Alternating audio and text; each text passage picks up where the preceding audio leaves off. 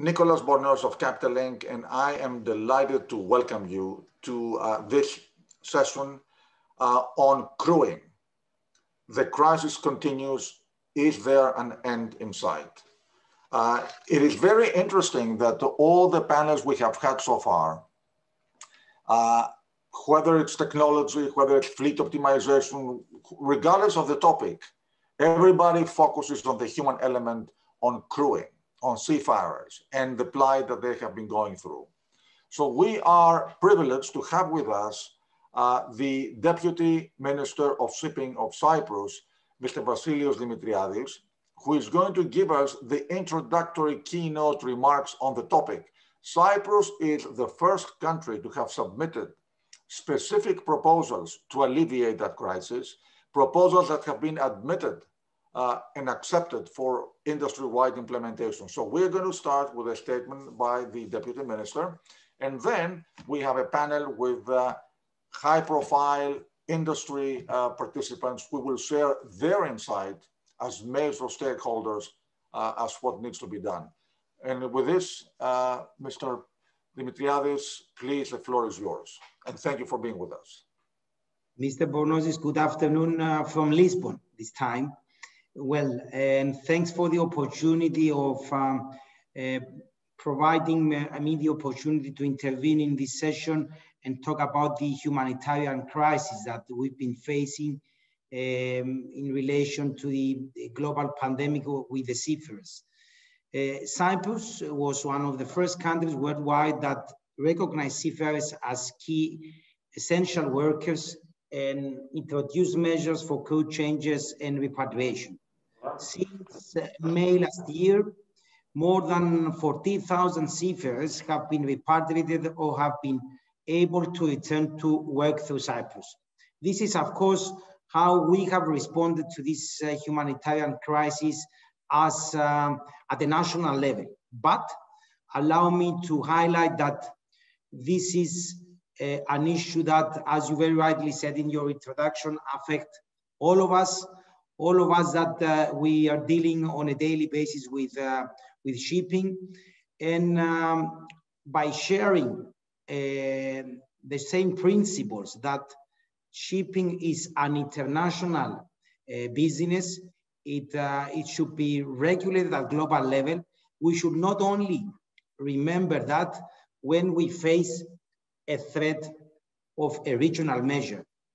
It's time to prove that this sector is purely global, exactly when we have to respond to a humanitarian crisis. And this is the message I would like to pass to our viewers, that it's time to prove that shipping is actually global and we need to come up with a global approach. It is for this reason that Cyprus earlier this year proposed an approach for a global vaccination program. We have submitted this approach both within the EU, but also within the International Maritime Organization, taking into account the specificities of the sector and how the sector is functioning. Basically, what we have a signal is that for short sea shipping, it makes perfect sense that we should include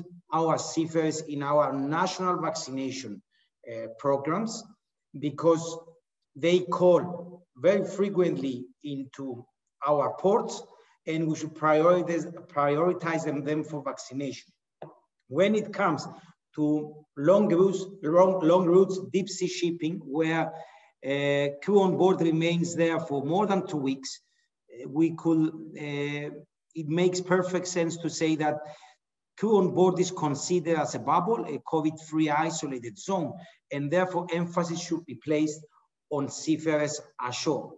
And I must say this approach, which in April has been adopted in the form of an ILO resolution, is gaining more and more, I must say, momentum, and I will explain why. First of all, it's more realistic and more practicable if we approach the seafarers ashore, focusing on the seafaring supplying countries, to get the vaccine.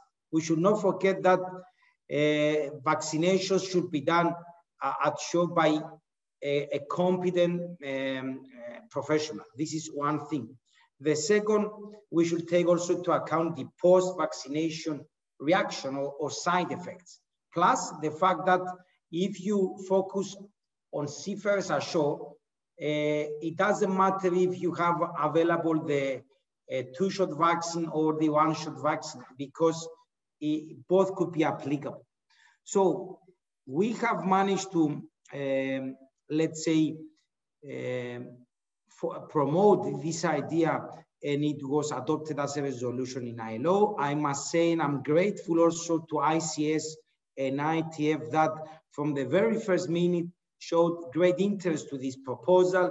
And we are now working with them to formulate, let's say, a mapping exercise to have the number of seafarers that are, they do need the vaccine, focusing on the seafaring supply countries. And once we have the numbers, we will see how we should respond. I'm happy representing Maritime Cyprus, and I'm very determined to share together with ICS and ITF the outcome of the mapping exercise to other countries to see how we can best approach together collectively the crisis. And I do believe that this approach, coupled with the effort to have vaccination hubs in different areas across the globe and in different ports, could form a workable solution for the humanitarian crisis we've been facing in relation to the seafarers. I do believe that it's time that we should join forces, because unfortunately, when it comes to vaccination, which is a purely exclusive national competency issue, and members competent governments, they are very much reluctant to commit for a global approach. I'm optimistic that if we have numbers in place, and if we plan well and target the right areas, the seafaring supplying countries, it could form a workable solution. Because otherwise, even if we manage to have the right number of vaccines available, then the question goes, who is going to get the vaccine first? That's why we do need to know the numbers and then to act. And of course, we should also have in mind also the COVAX facility that is a global issue. So we should also signal the importance of securing vaccines exclusively for seafarers. So representing a maritime nation such as Cyprus, my message today is that we are here to defend the principle that we all share, that shipping is global, but it should not be global only when we are facing regional regulatory measures or threats. Let's show, this is a time to show that our sector is global by responding globally to this human crisis. And I must say that if there is a lesson learned from COVID or from the blockage of the Suez Canal, is how important is shipping. And we do feel responsible to promote the importance of the sector, the importance and the role of our invisible heroes globally. So now is the time that we should join forces to seek solutions for our seafarers. In Cyprus, as I mentioned before, we do provide all the possible facilities for crew changes and repatriation from our ports and airports. And we have managed to vaccinate all our seafarers engaged in coastal navigation. And we also try to provide vaccines to vessels calling in our ports, subject to availability, and at this moment subject to a vessel that is in close ties with Cyprus. But once we have more available vaccines, we are very much willing to consider a greater role and contribution of Cyprus into this vaccination exercise. But for the moment, we are focusing on the issue of, together with ICS and ITF, to see how we can mobilize most of the countries that they do recognize and acknowledge the role of seafarers to come together to identify the real needs, the real magnitude of the problem, and seek solutions, either through possibly the COVAX facility or through joining forces to go to order together vaccines for our invisible heroes. So this is my message for today's forum. I'm at your disposal, of course, for any questions. And rest assured that Cyprus, that for more than 15 months now, it's been working to facilitate crew changes and repatriation. We will do our utmost to provide solutions also for the vaccination of our seafarers. Thank you. Minister, thank you very much for, number one, for your efforts, for your pioneering efforts. One of Capital Link's beloved themes is moving from discussion to delivery. And clearly, you have moved from discussion to delivery. And your proposals, but not only the proposals, also your actions in Cyprus, working with the shipping sector, have been very effective. And we will have the opportunity to discuss about that more during our Cyprus Shipping Forum on June 17, where we're hosting a panel with you, of course, and a number of ship owners that you have worked with to effect crew changes. And now we will proceed we will show a brief video made by BIMCO on Seafarers, and then we will proceed with our panel. I think our panelists, if they want, they can turn on their videos, their cameras. We've talked about ships and how they make the world go. But what about us, the seafarers, behind cargo? We are an industry that's proud from stern to bow, captains to ratings. And we are asking for governments around the world to take responsibility because we have the right to be safe, to go home after work, to stay protected, not be forgotten about or neglected. Look closely at the job we love to do. Understand what it means to be part of a crew and what life at sea really means. So think about this, that today, while you sit in your office or spend time at home, there are 1 million of us on 60,000 ships. When eyes turned to our industry and saw that trade stopped, they saw the news, the 220,000 tons of steel, but what they didn't see are the people that keep it all together. The 1.7 million of us, the bolts and the screws, the talented crews, the passion, the piracy, the underlying threat, the unique skill set, the relentless shifts and hours, the loved ones of ours, but neither do we, for months on end, pause and comprehend the conditions we face, the risk and unpredictability of this immense open space. Yet we wouldn't trade it for anything. So we ask for support. As we work to connect the world, to enable your everyday, the way you live, the way you play. Life on demand, a seamless flow. We are the people on board the ships that make the world go. It's our responsibility to facilitate your lives. It's the government's turn to look after ours. It's time for this sea that brings us so much to bring us all together. As we ask you to recognize the role we play, not only in world trade, but the world.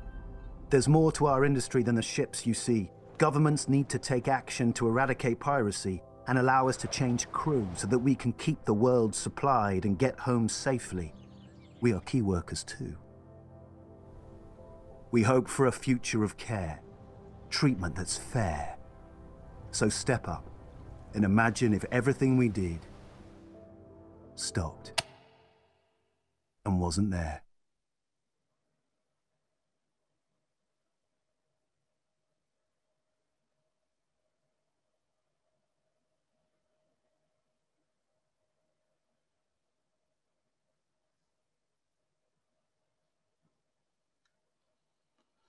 Well, thank you. What a moving and powerful video.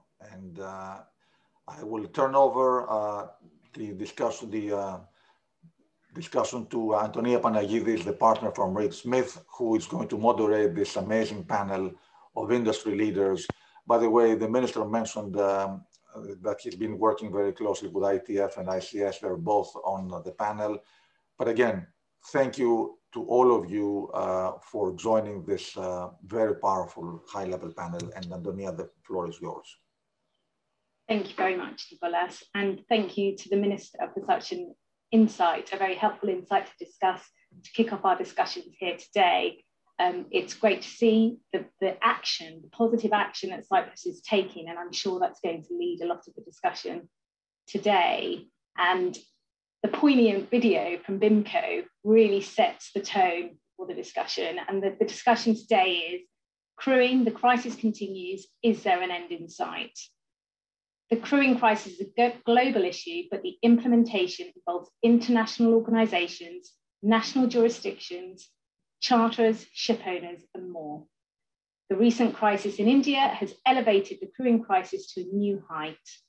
The current situation shows the urgency and importance to coordinate all stakeholders into streamlining policymaking at an international level and achieving implementation across the board.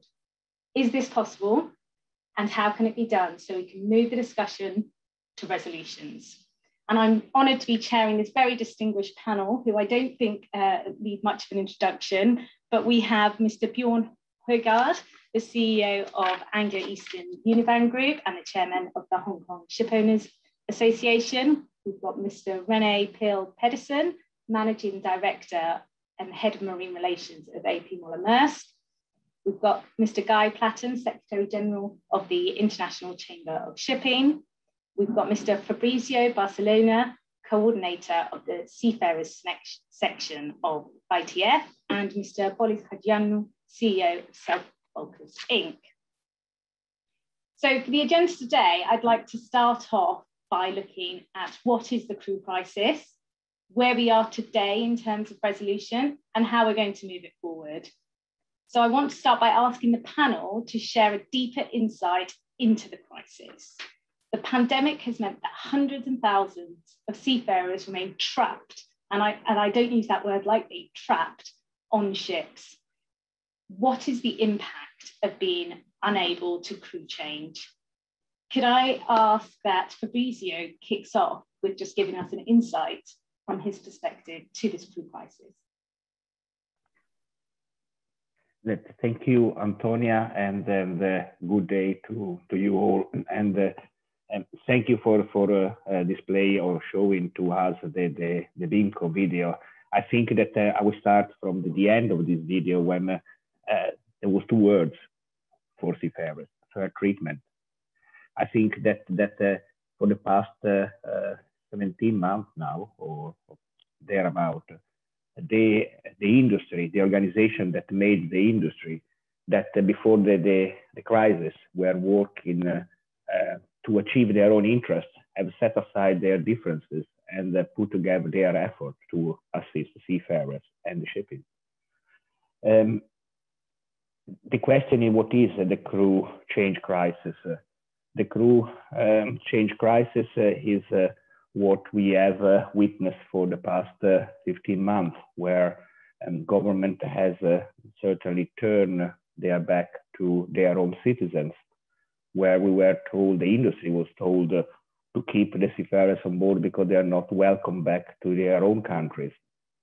The industry that have a charter fly because of the lack of air connectivity have a plane on a tarmac of airport and 300, 600 seafarers stuck in hotels in a foreign country. And simply the country that have to receive their own citizens told them, no, thank you, we cannot do that, keep them there. The crew change crisis is the 500 emails a week that we receive as the ITF the beginning of April last year, that went up to 6,000 to 7,000 a week in the following month, of seafarers not individual, but a group of seafarers, full crew, who were asking what's going on, why we cannot go home. They felt frustrated, they felt fatigued, because by then they have all exceeded their periods on board. They have no hope. They were worried about their own family. We have run during this 15 months a number of surveys directly with seafarers, and I think that the last one we have run, I think, is indicative of the issue. We have so far about 2,500 respondents that on the 1.7 million might not be that indicative, but I can assure you that these 2,500 seafarers are from all over the countries. They are not necessarily all Indian or all Filipino or Indonesian, that they are normally the labor supply country. And those seafarers, they tell us about their frustration, their anxiety, and more interestingly, a quarter of them told us that they are considering to change profession altogether because of the uncertainty, because they cannot go at sea and not be able to know when and if they will go back. We have mentioned of those seafarers trapped on board of ships, but we have to mention also those that were the other seafarers that were home waiting to go back on board of a ship. They still didn't have an income. They still wait. Some they are still waiting. And then the risk that this crisis is bringing to the industry. How many shipowners, and of course on this we have had a conversation with the ICS, but I think it's a kind of understandable. How many shipowners now are not keen to re-employ certain nationality that the government has put too many blockages during the pandemic? As we speak, we have Malagasy seafarers, Mauritius seafarers, South Pacific Island seafarers, Myanmar, and a certain extent Indian, that shipowners are not considered as a priority for re-employment, because during the crisis, those governments has put too many blockages to make too difficult for a shipowner to plan for a safe re-employment of those seafarers. And then the impact. Sorry, I just want to pick up on what you said there and just find out if that is resonating with some of the other panelists. Bjorn, is this something that you're seeing in terms of a longer term concern of actually crew returning to their profession as a result of, you know, the state of the crew crisis? Are crew turning their backs on potentially going back to sea again? Yeah, thanks for having me. Thanks also to Capital Link and to Nicholas for inviting me for this very sobering panel, I think. I think the stage has been set perfectly. What is the seafaring crisis? It's really the individual hardship of seafarers in a world where ship owners and ICS and ITF and BIMCO and Intertanko and Intercargo and ship managers and everyone in the industry calls for unity and for action, but where it's still possible for governments to escape the obligations to actually allow crew rotation on board the ships, right? So what is the crew crisis?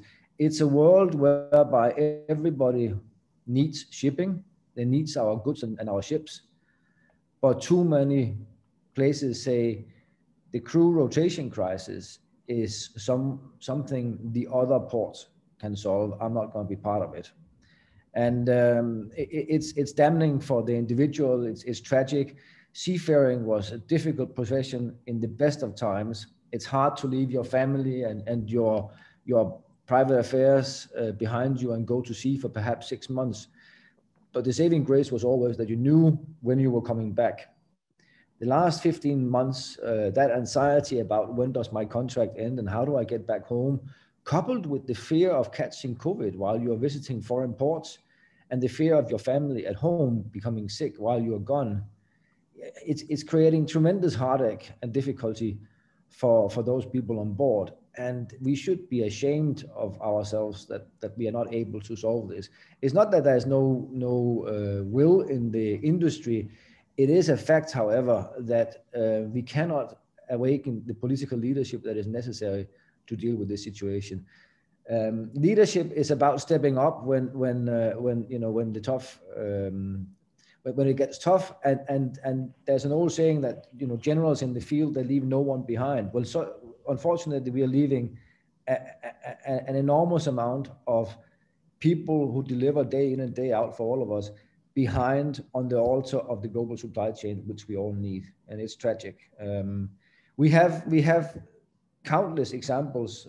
Just if I can just put a few numbers on our, from here, from my own company, Anglo-Eastern, we have 30,000 seafarers on our books.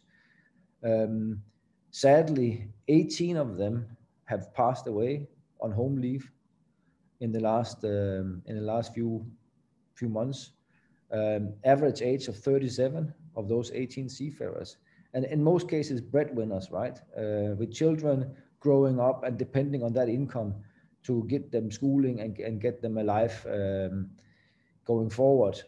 And it's a tragedy of epic proportions. And the fact that we can't get these people who need a job out to sea and get a contract, and we can't get their colleagues back to the families where they lose loved ones, moms, fathers, spouses sometimes.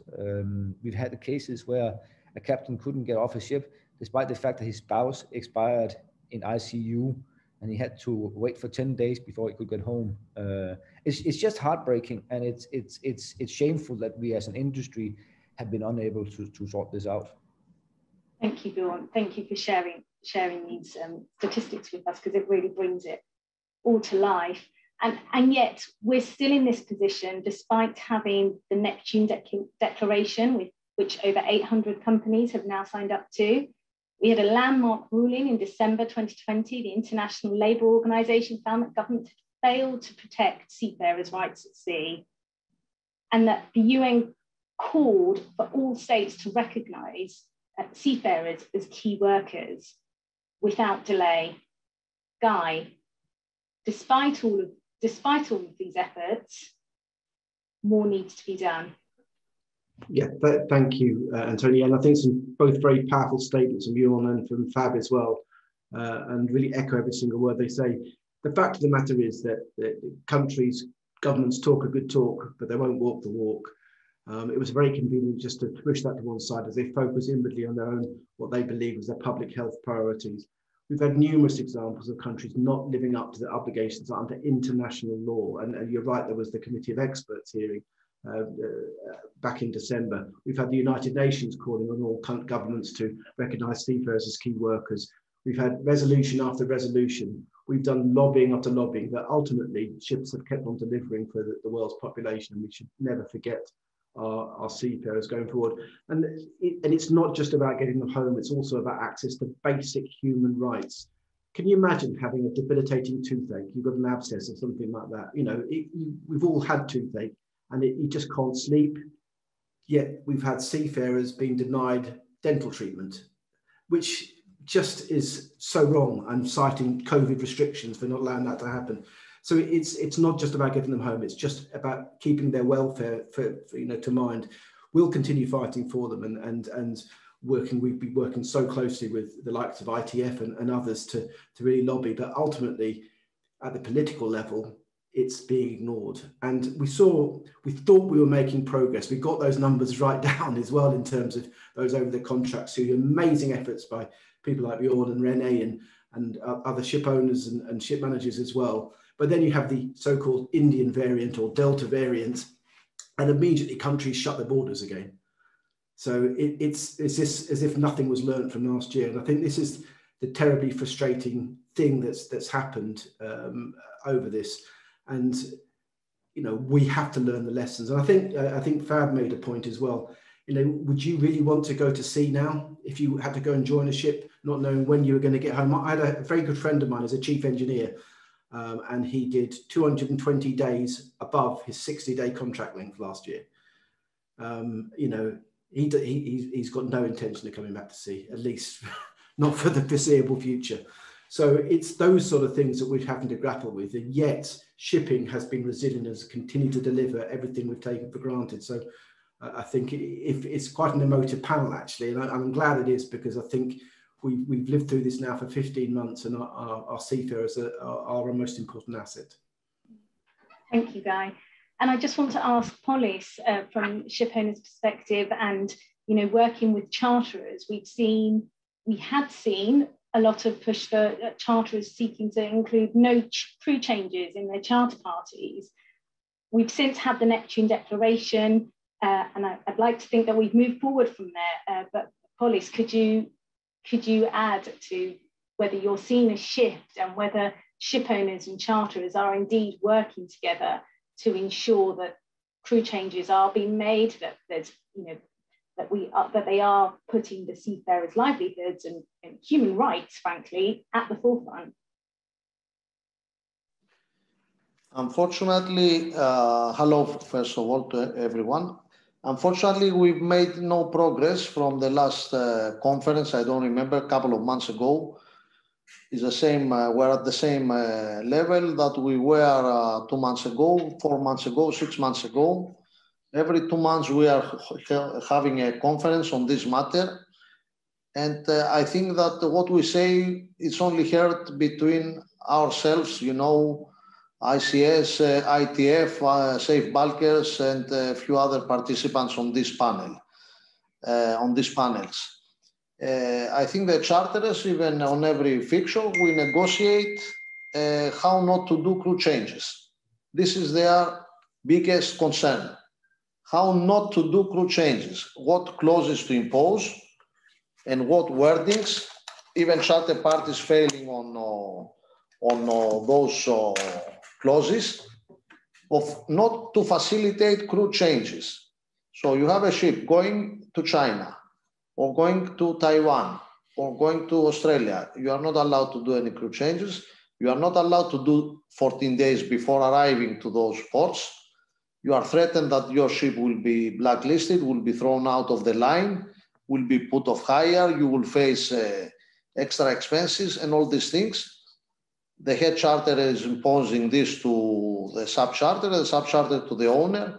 It goes around in circles, and you are trying to find all sorts of solutions at crazy places in the middle of nowhere, in islands, in I don't know where else. I've learned some places I didn't know before, to stop the ship in the middle of the ocean, to exchange the people there and to send them travel, to make a flight of 3 hours. They are traveling 24 hours around the globe at huge cost. They are losing flights. They are getting stuck. I mean, this career and this profession, I think in the end, we will be looking to find seafarers. And we will say why the container trade is going, the box is costing $10,000 from $1,000 in the past. We will not have only the problem with the boxes, we'll have the problem who will move the ships around the way it's going. I'm fed up of negotiating clauses with my charterers of how not to do crew changes, not how to do crew changes. Thank you, Polis.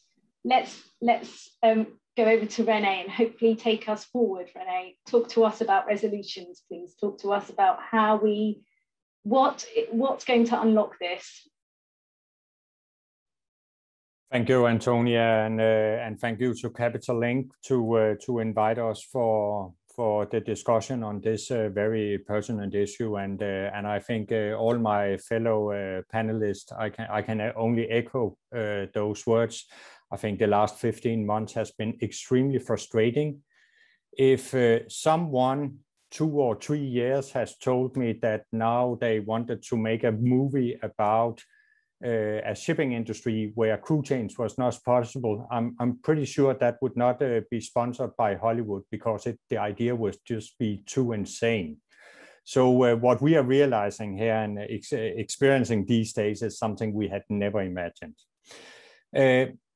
Going forward, I think the frustration here is that we as an industry has in general, we can manage extremely complex situations. We are very good at developing protocols and stick to them. This is how our industry is built up, whether it's IMO rules or in all other respects. But we have consistently been missing consistent, transparent, and meaningful rules in this space. I don't think there's any easy solutions to this, because most governments will entertain a local and national audience. And sadly, as it is, the shipping industry and seafarers are seen as aliens in most countries. So that's a very sad situation. That said, as the minister touched upon, the solution will probably be vaccinations. At this stage, vaccinations doesn't offer us any benefits as such, apart from the fact that we can protect our seafarers. But we are not getting any ease of restrictions when moving in and out of different countries and geographies. But long-term, vaccination is the solution. And I think words has been said by the minister about prioritizing seafarers in national vaccination programs. And we see that happening in a number of countries. We see it happening in India. We see it happening in Singapore, in Ukraine, Romania, and other places. I also heard about Netherlands. And I think that's very positive. The next thing is the opportunity to get our international seafarers vaccinated. There's very few places we can do that. The US is one option, and I know both Bjorn and ourselves, we are getting our seafarers, seagoing colleagues vaccinated each and every day whenever our vessels call the US. It comes at a very high cost, but nobody is asking questions about these costs. We are happily paying for this. And I hope more countries will develop similar programs where they will offer vaccines to our seafarers. And I see that as the solution. I think everything around COVID and crew change, it's not about stopping crew change. The message must be about how do we live with COVID, also in the maritime industry. Thank you, Rene. And Fabrizio, is this echoing with you in terms of resolution? Vaccinations being the long-term, this is how we're going to get out of this. But in the meantime, obviously having key worker status is one thing, but we actually need a prioritization of the seafarers. Even as a key worker, they still need to be within their own category, which allows, travel without restriction. What are your views? Certainly I can concur with what Rene was saying. I think that maybe, although it's simplistic, perhaps the full implementation of the Maritime Labour Convention will assist to resolve the issue. If everyone that has signed up to it will implement it as it should be, then the solution could be found, because I can certainly understand Rene, and I concur 100%. The cost for companies has skyrocketed high because of the changes vaccination, but the industry hasn't withdrawn from their obligation. They have proposed, they have put money on the table. Now it's time for others, including the frustration of police, which I completely share, about charter and government. So I repeat simplistically, the implementation of the existing regulation will help immensely. Vaccination certainly. In addition to that, I will add how the vaccination is given, which vaccination is given, how that is recorded, and how that is stored, just to allow in the future seafarers being recognized, being vaccinated by different immigration authorities in different countries. Thank you. Guy, anything to add to the resolution of this issue, and perhaps if you could mention the human rights due diligence toolkit, as I know. So there's a couple of things. Firstly, I completely agree with Rene. I think the way out of this longer term is going to be vaccinations, and hopefully we'll see restrictions on travel lifted for people who've been vaccinated. And we welcome what's happening in the States. I think there's some 52 ports now in the United States which are offering these vaccines. We hear the Netherlands, as been pointed out, is starting the program very shortly for overseas seafarers, long as they're on the Dutch flag or Dutch managed ships. And we hear Belgium is also moving in that direction, and other countries as well, which is to be welcomed. But there's a long way to go if we're going to actually vaccinate the things. In terms of moving forward as well, there is a wider supply chain obligation, and you mentioned the UN Global Compact Human Rights Due Diligence Toolkit, which they're putting forward, which is aimed at the whole supply chain, that it's everyone's responsibility to look after the welfare of the crew. Clearly, it's the ship managers and ship owners that they're in the front line, but everyone has their part to play. And police mentioned the charterers. They have to be part of the solution here, and they can't just abrogate the responsibility because it's not convenient for them to allow crew changes to take place.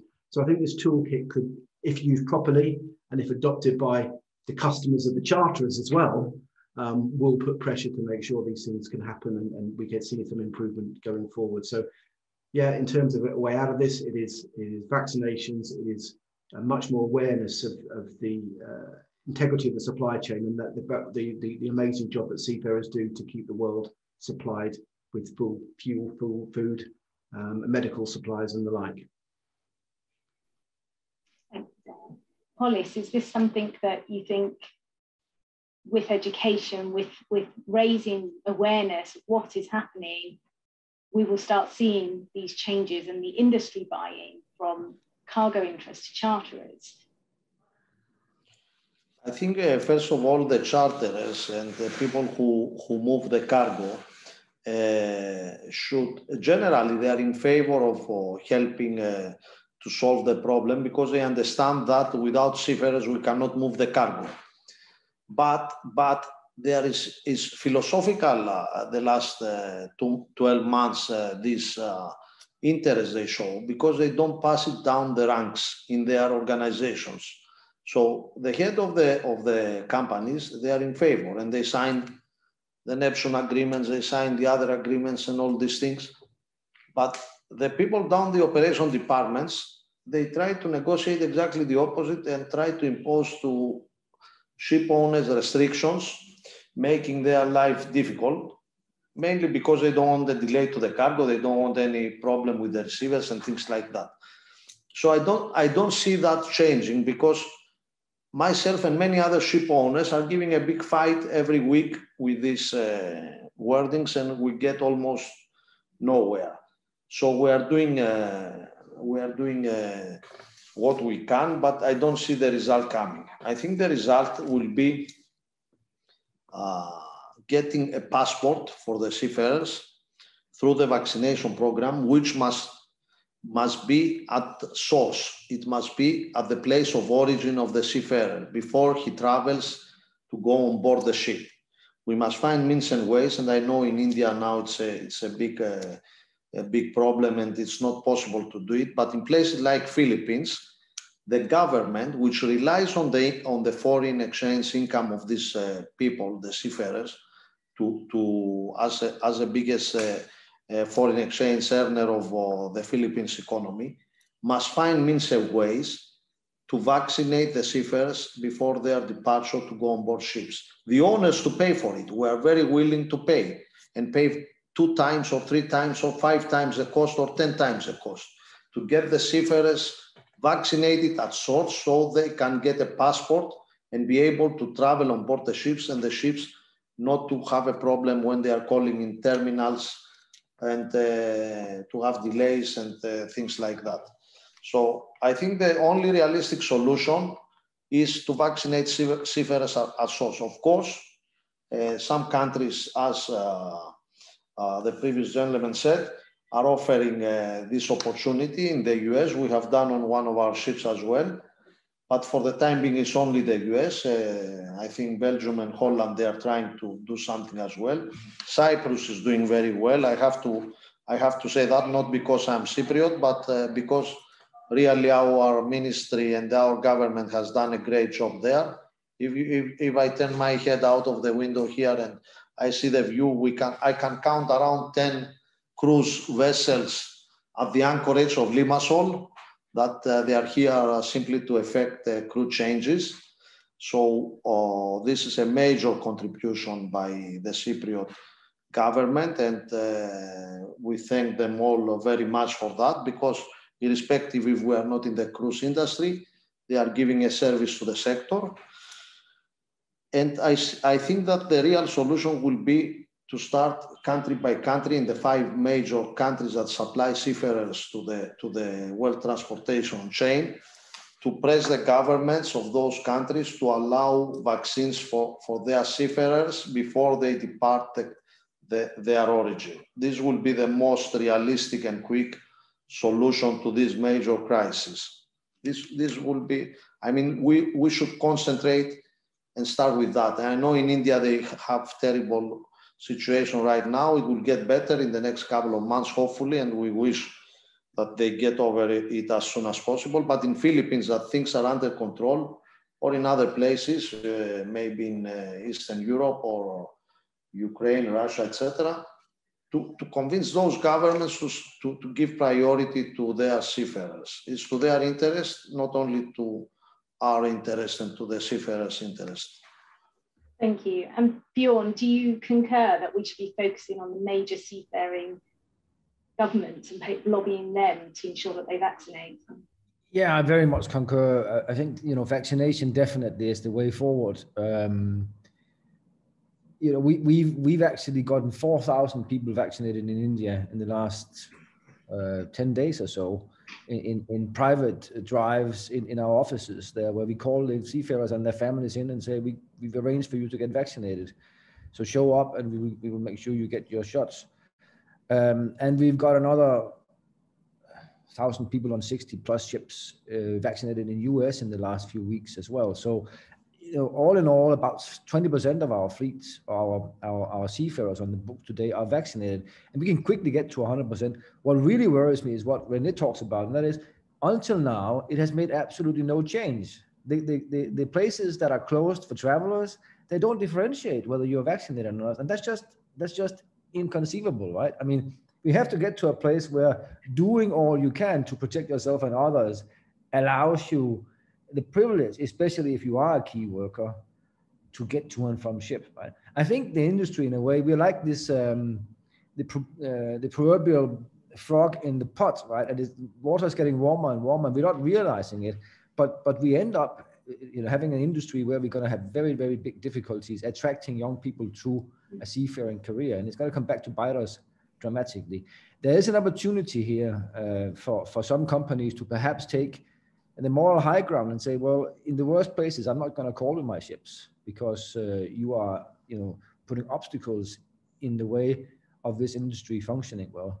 I know that's difficult because there will always be bottom fishers who's going to pounce at that opportunity to make the next voyage and the next charter, right? So, but it is sad, and of course, vaccination is the way forward, and we got to put all efforts behind getting that done. At least it will make sure that people are at lowest possible risk of catching the disease while they're on board. Thank you. And just very quickly from Rene, so it's about vaccinations, but it's also about ensuring that there's a priority given. So Polis mentioned a passport, if you like, or some form of, yes, they're key workers, they've been vaccinated, they need to be given the green path to travel. You're fully right, Antonia. I think, as already said, we love to give vaccinations to our seafarers because it protects them. And where it's possible, we also offer it to our seafarers' families. But the next question is, of course, what benefits does it offer the seafarers when moving across different geographies? And that's the next step. But it starts with vaccinations, and that's the way we have to go. It's not something we will fix short term. It will take, sadly, it will not take months. This will take years. but we have to continue to pursue this task. And then just on a final word from my side, I think it's, while this is very frustrating, I also find it really great to see the industry collaborate. I have seldom seen all our organizations like ICS, ITF, the industry in general being so aligned. And I think while we may be frustrated about the response from governments up till now, we just have to keep on pushing this agenda. And we have the good arguments, and the good arguments will win by the end of the day. So we just have to continue this work, even though it's frustrating. So to all my colleagues on the panel, and also to those who listens to this discussion, my appreciation and for your contribution and input to this agenda. So let's keep up the good work, and we'll get there. Thank you so much, Rene. What a good way to end this, which is to thank all of you for all your efforts and to continue lobbying and to continue having the seafarers' voices heard. Let's move this forward. Let's hold governments accountable to the Maritime Naval Convention. Let's push for vaccines, and let's try and hold people that have signed up to the Neptune Declaration accountable. Thank you all for today, and thank you to all our listeners. Bye. Thank you.